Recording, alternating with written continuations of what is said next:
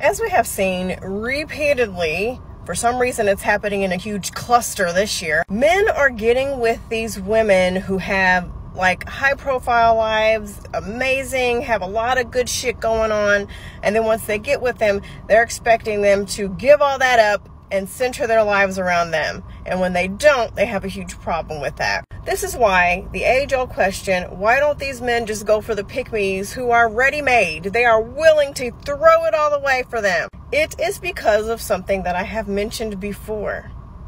They want to be able to say that they got a woman and pulled her down to their level and molded her into who they wanted her to be. They want to be able to say that they destroyed somebody, they conquered someone, they took over someone. They like that control and feeling of power. All women are amazing. Don't come for me. Just hope you understand what I'm trying to say here. They want the cream of the crop, I guess. I don't know how to word this without, I hope I don't offend anyone. They want the woman who is at the top of her game. Great career. Might even be really attractive. Has a lot going on. And they want that image attached to them because that is like an extension of themselves. They want the notoriety. They want the popularity. They want the recognition. They want her accomplishments to sort of rub off onto them. And then when they feel like they own her, they, dust off their hands and say, okay, I loved that for you. I hope you had fun. Now I need you to shift your focus towards me. I once read a book years ago talking about some random dating shit when I was back in my dating era. And it basically explained the same thing that I'm trying to say here. Let's say a man likes hunting.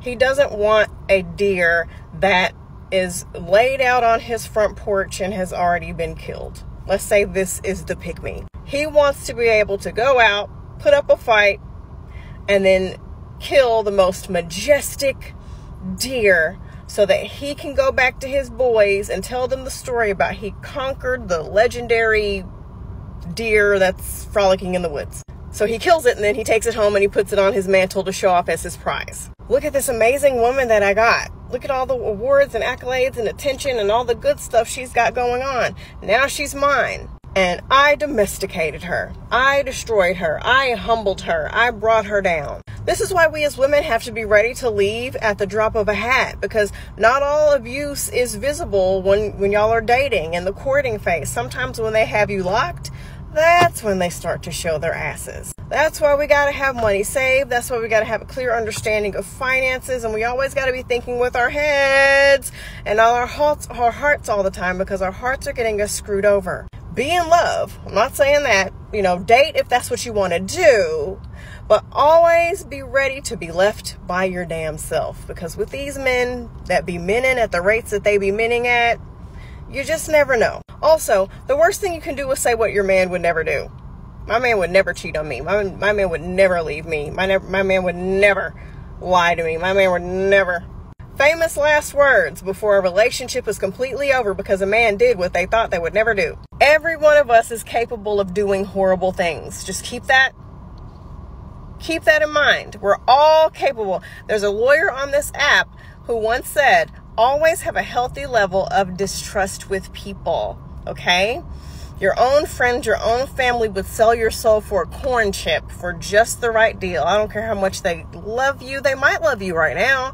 I don't care how much they've been there for you when y'all have been through it and your man is so wonderful and he's always been there and blah, blah, blah, blah, blah, blah, blah. People are people at the end of the day. Always look out for yourself. Always have yourself in a situation to where if you're alone and they leave you for whatever reason, or you gotta end that relationship, you will be okay.